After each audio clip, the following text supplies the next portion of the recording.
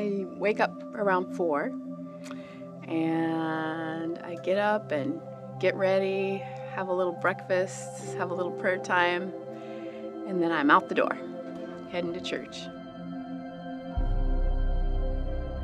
Being here early in the morning is not an issue for me, but I love people, and I love serving in hospitality because it gives me an opportunity to use the gifts that God gave me.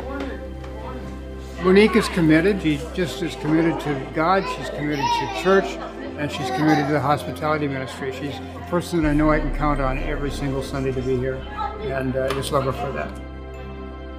I think Monique is very dedicated because I believe that she remembers when she was in a position when maybe her walk wasn't that strong. And so she wants people to have what she has now. She just shines. You walk through that door, she just lights up the whole lobby.